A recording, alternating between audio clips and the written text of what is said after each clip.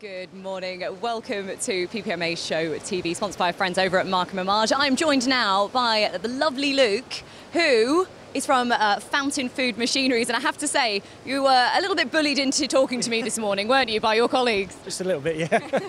But it is great to talk to you. How are you doing? You enjoying PPMA? Yeah, we've had a great show. Sort of steady on the first day. Yesterday was very busy, some very strong leads. We're happy we came, and I think we're going to get some good out of it. So yeah, that's amazing. It's what we like to hear. You know, that's the point of PPMA Show, is to connect with existing clients, say hi to them again, and of course meet new ones as well. So let's delve into a little bit about the business. Can you tell us a bit about Fountain Food Machinery? What is it that you do? Yeah, so we've got two fountain businesses showcasing this week. We've got the machinery business and we've got the construction business. So machinery core business has always been like metal detectors and check weighers, but in recent years we've branched into factory clearance, machinery moving, so we've kind of been crossing over with a construction business.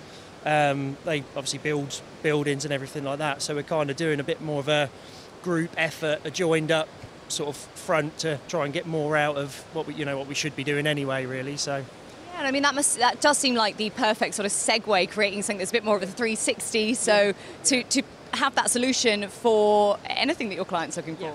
Yeah, that's it. Yeah, so some of the good existing customers didn't know we offered as much as we do. So yeah, that's where it's been good. Yeah.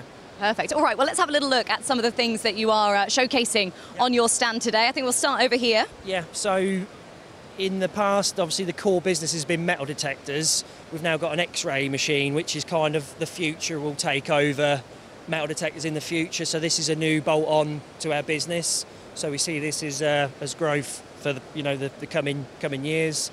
And then obviously, as we look round the other parts, we've got more construction sort of machinery. We've got the Avant and the spider crane over there, kind of thing. So, well, should we go have a look at the crane? We'll go for a little wander over here to have a little look at the wow, the spider crane. It does look like a spider. Yeah, yeah. I don't think I was quite expecting that. Yeah, so we've got a combination machine here, which is a metal detector and a check weighing machine. So this is sort of in the same as the other bit of kit over there, and then this is the real showpiece, yeah. So talk us through this. What exactly, for anyone who's going, oh my goodness, it does look like a spider, what's going on?